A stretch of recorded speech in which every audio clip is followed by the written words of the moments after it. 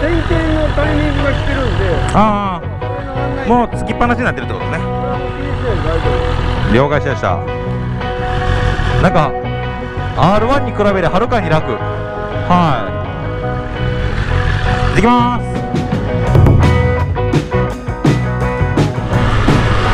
はい、こんにちは、しんです。さあ、今日は多分ね、先の動画になるのが、R1、YZF R1 やと思うんですけど、その、同じ日ですね、その感覚がね、残ってる間にちょっと乗っておきたいなと思ったので、R1 との比較で、またパニガーレ V4S との比較っていうところで、この BMW の S1000Rr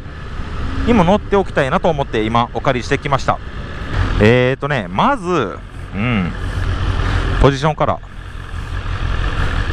まあね、シートはね、そこそこ弾力があって、そんなに硬すぎる感じじゃないな、これ。これ M パッケージのシートじゃないな、普通の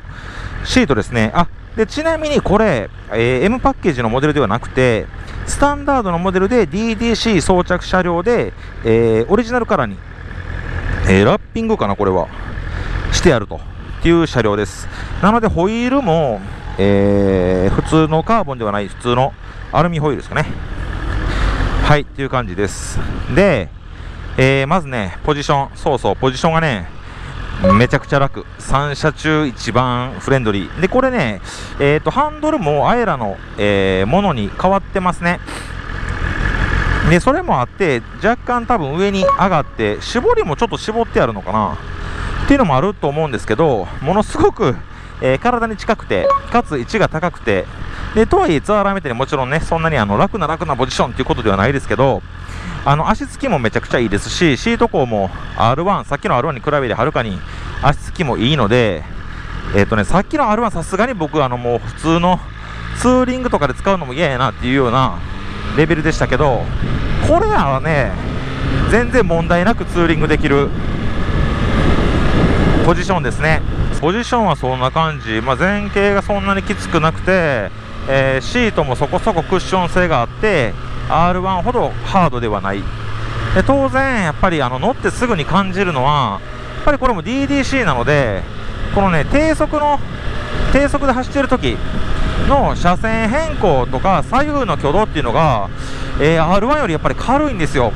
これはよくさすが動いてるから軽く感じるんやと思うんですけど、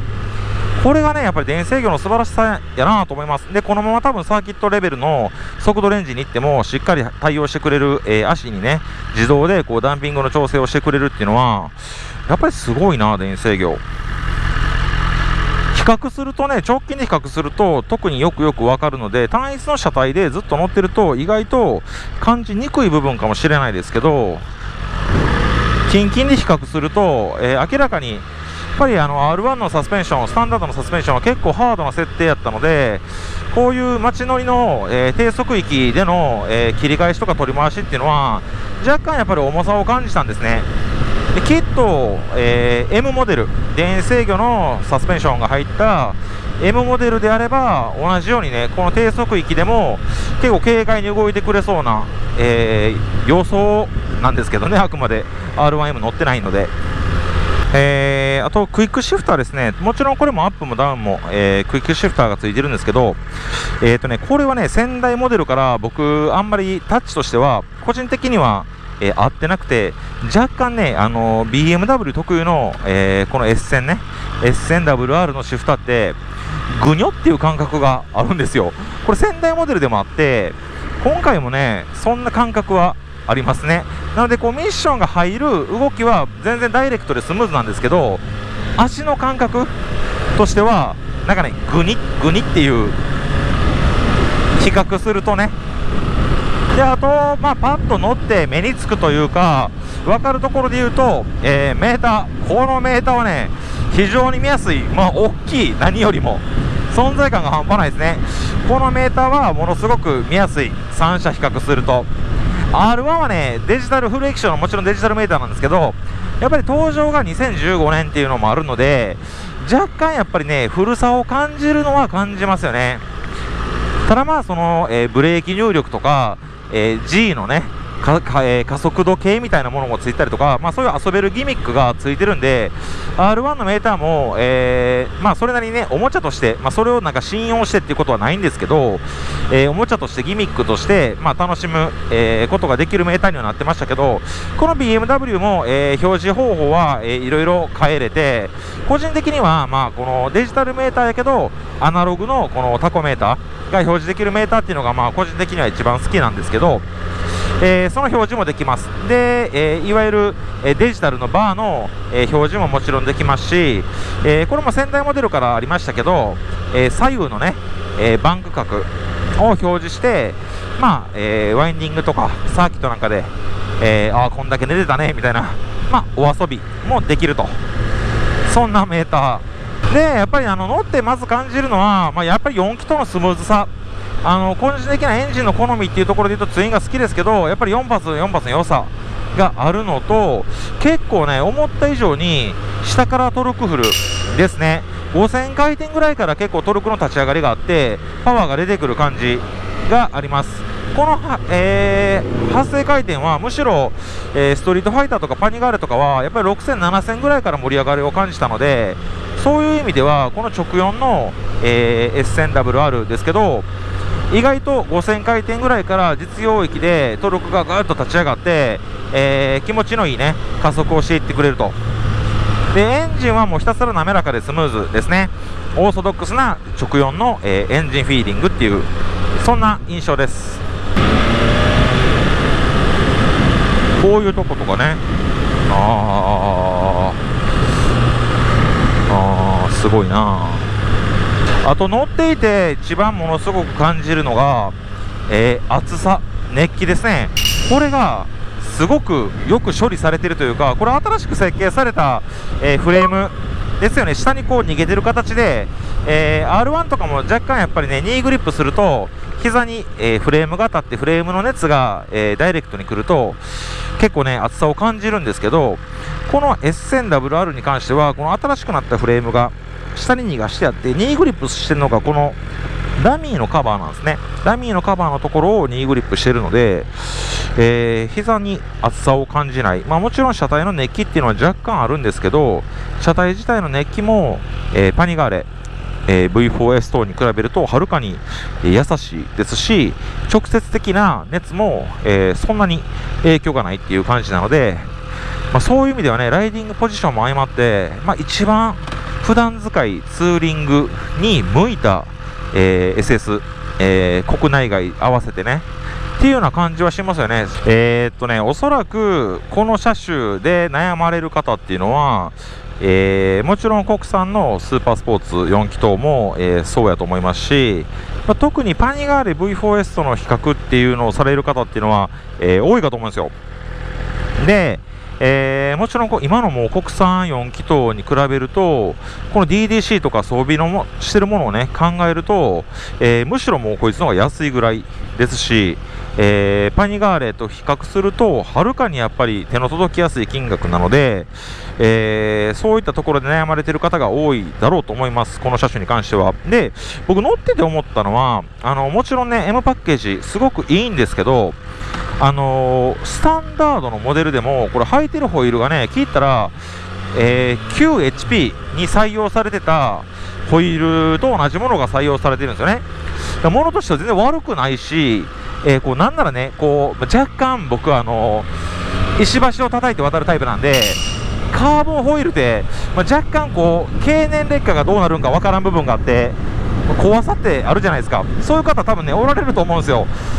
買ったはいいけど、最初はいいけど3年後5年後どうなってんねんっていう。でそういう長い期間、乗ることを想定してない方、やっぱ最新のスーパースポーツを乗り換えて、最良のものを乗り継いでいくっていうようなスタンスの方は、M パッケージで問題ないと思うんですけど、このねスタンダードの車体で、DDC だけ別でまた選べるっていう選択肢を用意してるのがなんか BMW っぽいですよね。で R1 とか CBR とかドカティも、そういった選択肢はなくて、オーソドックスなサスペンションのスタンダードモデルか、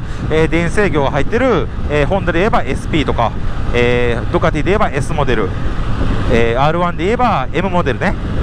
っっていう形の選択しかできないんですけど、やっぱり4輪もそうですけど、そういうユーザーに合わせてカスタマイズできるというか、わざわざそこの隙間を埋めるラインナップを用意してるっていうのは、なんかすごく BMW らしいなと思いますね。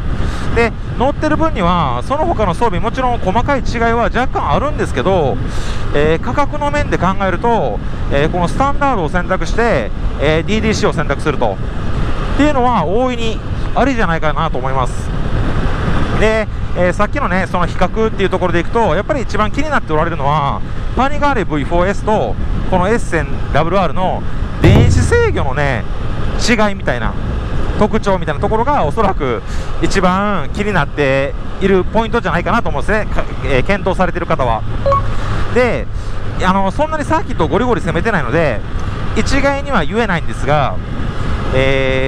この新型ね、若干僕先代のモデルも乗ってるんですけど、やっぱり BMW の、そのテレレバーの思想みたいなものが若干やっぱあるように感じます。っていうのはやっぱり極度のピッチングを嫌うというか、あまりこうフロントを沈めてそのピッチングで曲がるっていうことを、させてくれないような雰囲気っていうのがあります。っていうのはもう BMW はもう余計なことするなと、もう電制御にね全て任せなさいっていうような、スタンスでバイクを作ってるんちゃうかなっていうのを感じる時が多々あるんですけど、こう自分で操りたくてこちら側でブレーキの入力をして、フロント沈めてっていう風にしたいんですけど、やっぱりねフロントがねちょっと踏ん張ってくれるような感触があるんですね。でそれが気になる人はねものすごく気になるかもしれない。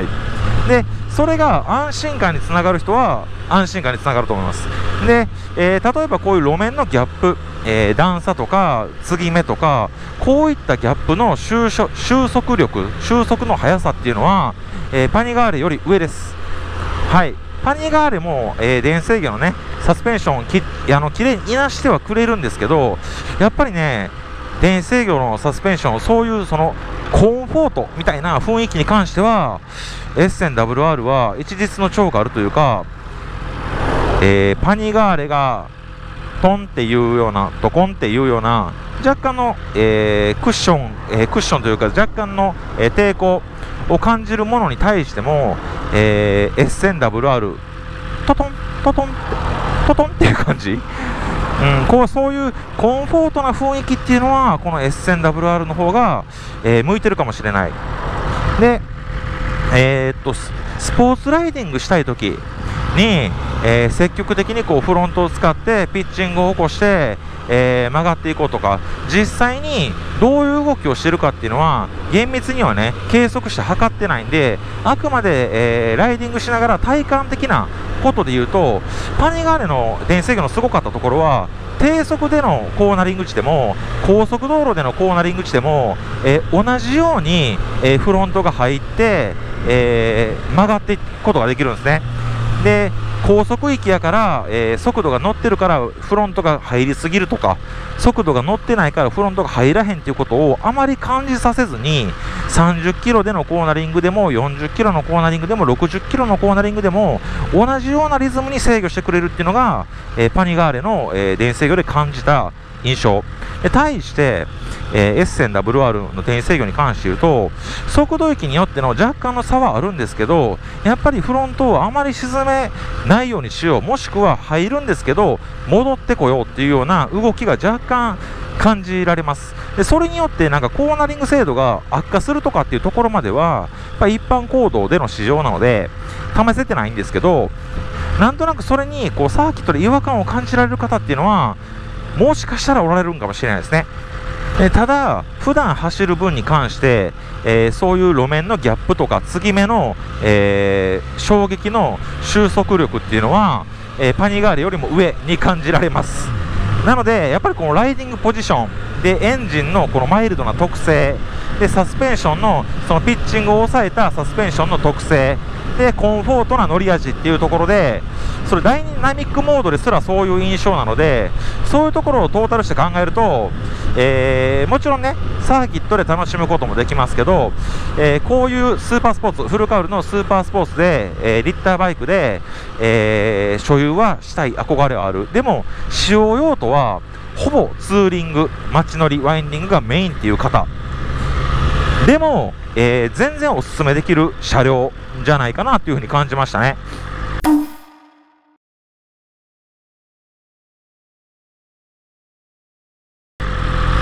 R1 はとてもじゃないけど公道で乗ろうとかツーリングに行こうっていうのは僕は個人的には思えなかった。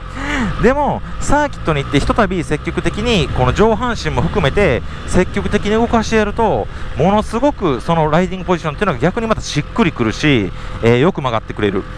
で、かつそのエンジンのフィーリングっていうのも6000、7000超えてくると6000以上ぐらいかな、やっぱりクロスプレーンのフィーリングっていうのはものすごく、パルス感とか相まってすごく気持ちのいい回り方をします。で、そういう表情が変わるっていうような印象は、この、BMW にはありません。このドロドロドロとした回転のままそのままフラットに回転が上がっていくっていう印象なので、そういう変化みたいなものに関しては、大きくはないんですけど、ただひたすらコンフォートに、穏やかに走らせてくれて、でも気がついたらすごい速度が実は出ているみたいな、そんなバイクですね、S1000Rr。で、熱くないし、そういう意味でも、一番公道ツーリングに特化した、スーパースポーツっていう風な感じですかね。もしかしたらサーキットに持ち込むとまた印象がね、それらのバイク全部変わってくるかもしれないんですけど、ほとんどの方がおそらくね公道で、乗られるのがほとんどの方がそうだと思うので、パニガーレ、R1 そして S1000W でいくと、一番僕が例えば1台しかバイクが所有できなくて、でほぼほぼ使用用途がツーリングっていうような状況でいくとこれ一択かなと思いますね。で、先ほどお話したように M パッケージでも全然いいんですけど、逆にそのカーボンホイールにこだわりがなければ、その分ちょっとリーズナブルに購入して、このねトップブリッジとかハンドルのポジションとか、よいしょ、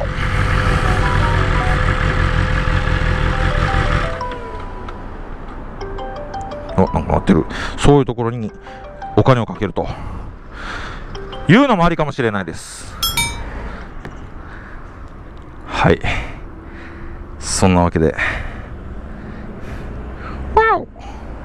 お尻、今電話誰？ベテラン勢の方は逆にDDC をなくしてオーソドックスなサスのモデルをもう買って、別でねサスペンションフロントもリアも、オーソドックスなものの、上位グレードとかオーレンジとかに変えちゃうっていうのも一つかもしれないですね。だから介入を邪魔に感じる人はなんか一定数おられそうな印象がありました。でもちろんそれはパニガーレに関してもそうなんですけど、幾分その電制御が介入が邪魔になるレベルが、パニガーレの方が高い位置にあるような。あ、見つかった。